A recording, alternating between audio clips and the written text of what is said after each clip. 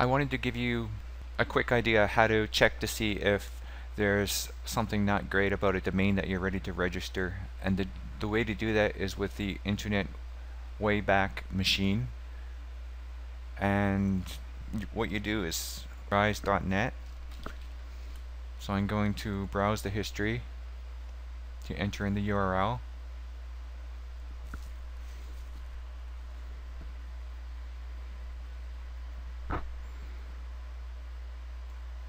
And you want to click, it gives you all the different years, so it looks like it started to surface in 2005, so you click on that and then you click on a specific day,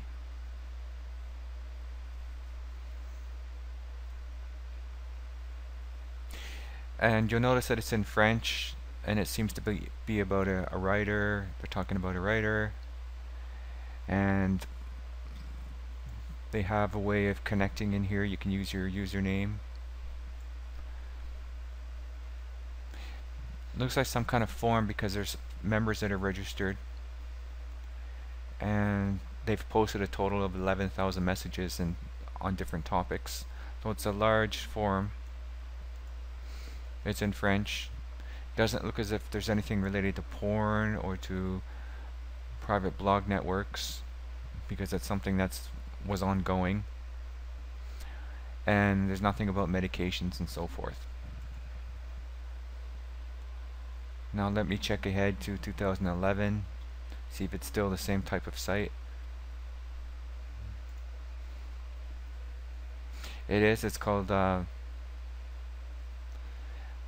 Site Miroir, which is oh, okay, this gives you an error. The Site Miroir, it's a mirror site. Again, it's just a forum, and you have different people here, different users. So it looks like it didn't actually change. And here they're talking about Harry Potter, talking about how it's going to come out in English in 2007.